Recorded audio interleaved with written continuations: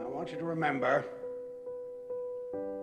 that no bastard ever won a war by dying for his country. He won it by making the other poor dumb bastard die for his country. Men,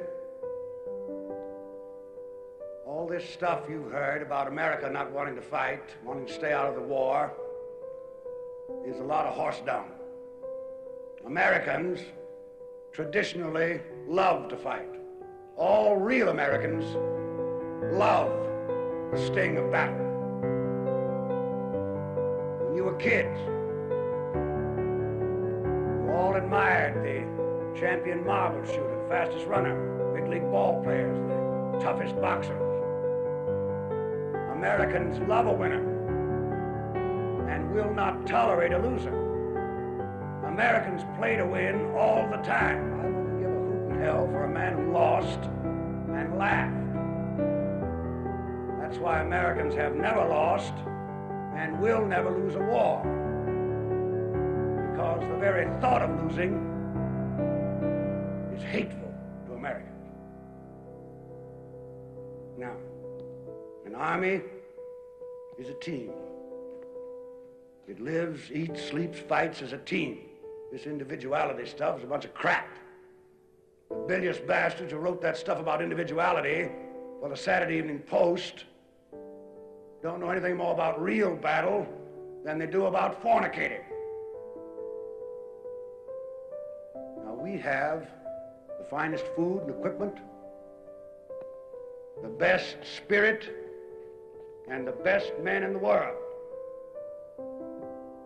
You know, by God, I actually pity those poor bastards we're going up against. By God, I do. We're not just going to shoot the bastards. We're going to cut out their living guts and use them to grease the treads of our tanks. We're going to murder those lousy Hun bastards by the bushel. Some of you boys, I know, are wondering whether or not you'll chicken out under fire. Don't worry about it. I can assure you that you will all do your duty. The Nazis are the enemy. Send them to hell. Wade into them. Spill their blood. Shoot them in the belly. When you put your hand into a bunch of goo that a moment before was your best friend's face, you'll know what to do. Now, there's another thing I want you to remember. I don't want to get any messages saying that we are holding our position. We're not holding anything. Let the Hun do that.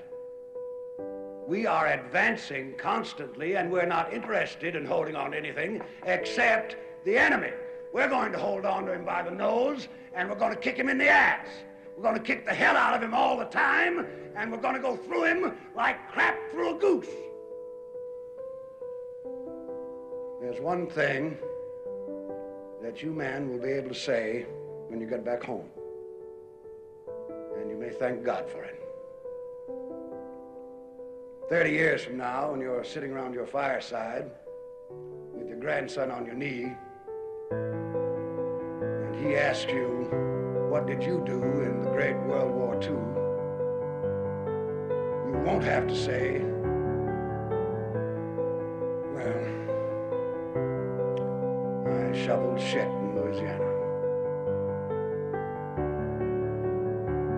All right, now you sons of bitches, you know how I feel.